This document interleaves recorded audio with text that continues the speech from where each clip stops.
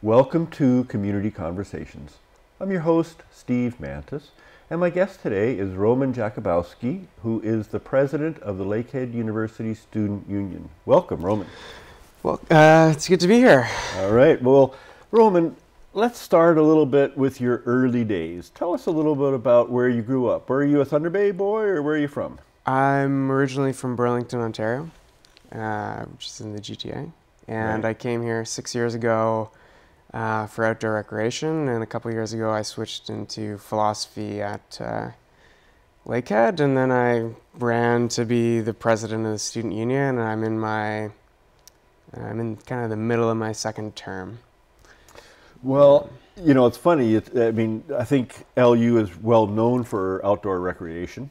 Yeah. And you know, when at first, you know, when you just told me here you switched to philosophy, I went, oh, there's interesting. But of course, if you're out in nature a lot, it's easy to kind of think philosophically. How did that transition take place for you? Yeah, I think it makes perfect sense too. I mean, I do spend a lot of time thinking. I took philosophy courses kind of from year one, so it was kind of a natural transition. And I thought outdoor rec was a great program, but I just kind of wanted to go in a different direction, and I was kind of thinking about law school or something like that. So I thought, oh, well, maybe philosophy is a better fit, or grad school, right? Maybe philosophy is a better fit, you know, for what I kind of want to do. And then I started doing this, and I got kind of into the politics side of things, and you know, that's been a really interesting experience, and probably the most difficult thing I've ever done in my life. Really, if we're being honest, you know. Well, and I think politics is always a real challenge, because you have all these diverse interests who want their airtime and you to somehow represent their interests, but you can't do everything. Yeah. How do you balance that? What do you? Yeah, it's tough. You gotta prioritize. You gotta, you know, find the greatest good for the greatest number of people if you can, right? I mean, but there's always going to be people who are dissatisfied, and you know, that's just the way the cookie crumbles, I guess. And has philosophy, what you've been learning in school and you know, thinking about, has that influenced how you see your role as a politician, in a way, a student politician? Oh, absolutely. I mean, I'm a big believer in praxis, and I'm a voracious consumer of materials. I read, you know, like an incredible amount, and I'm constantly reworking, you know, what I'm doing, and trying to rethink what I'm doing, and, you know, bringing all sorts of literature, different kinds of thought into, you know, what it is that I'm doing, right?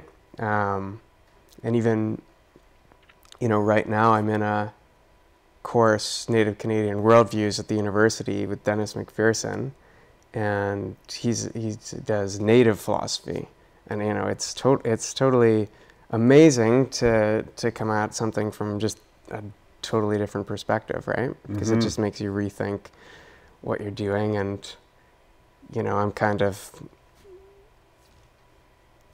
one of those people who's always trying to get better at what they're doing. So, well, which is definitely an admirable quality. So let's step back a little bit and talk, you know, share a little bit with our viewers about Lakehead University. I mean, it's a big part of our city, but how big? What are we looking at in terms of numbers and impact here in the city? So at Lakehead University, I think there's in the range of 7,000 to 9,000 students in total. Some of those are in Aurelia. I think there's about 1,500 to 2,000 students in Aurelia. It's a pretty big economic impact, like billions of dollars over many years. I think it's been somebody said to me $6 billion or something once. I mean, that's not maybe the best figure. I think the university themselves don't have a good sense of the economic impact, because it's so difficult to measure, right? You have people coming in, and you know, there's not just the salaries of professors and stuff, but there's also you know, all the spending that students do while they're here and stuff like that. So, you know, but I think the social impact is pretty huge too. I mean, Thunder Bay is kind of blessed to have Lakehead and Confederation College. Mm-hmm. I mean, in Burlington, we're surrounded. There's nothing in Burlington. We're kind of surrounded in the GTA by, you know, different institutions. But, you know, it's amazing that in Thunder Bay, there's 2 post-secondary education opportunities. So Yeah. yeah, it's good. And, you know, I mean, as now an older guy, I really look to younger folks, you know, the students who are in university and college to kind of set a new course for us. And we've got a lot of, you talked about some of the social aspects. We've got a lot of issues socially that we've got to address. Yeah. Does that play out at the university and in your role as president, do you think? You know, I think it's hard to say, actually. You know, to some extent, I'm a bit of a critic, and I think that, you know, one of the things that we're constantly talking about is access to education, and, you know, the reality is that, you know, even at Lakehead, which has I think the lowest tuition fees in the province or something like that, I mean, you still have huge problems with access to education. You know, it's not really as accessible as it could be. So, you know, it kind of is designed to keep people out when you look at high tuition fees, right? Mm-hmm. And things like that. And, you know, and then tuition fees, I mean, that's just part of it. And then you have, you know, $1,000 in textbooks. I know, and, my granddaughter, $300 for a book. I'm kind of, what do you can buy the whole library. Like, what's with this? Yeah, well, I mean, one of my projects and one of my priorities this year has been to work on open access, which is a movement in academia to basically make educational resources more accessible. So yeah, I just started a book by John Walensky called The Access Principle.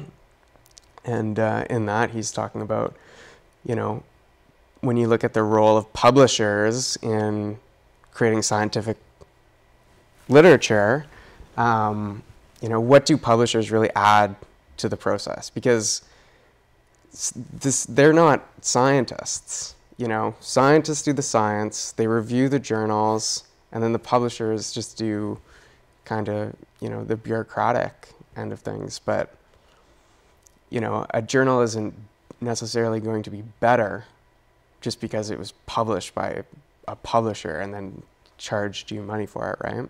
And in a lot of cases, I mean, you have libraries that can't afford, like he's talking about in the book, you've got libraries that can't afford the journals the professors are publishing in. So, I mean, that's something that we're working on. Right on. Which I think is pretty important. We need to take a short break. We'll be right back. Please stay with us. Great.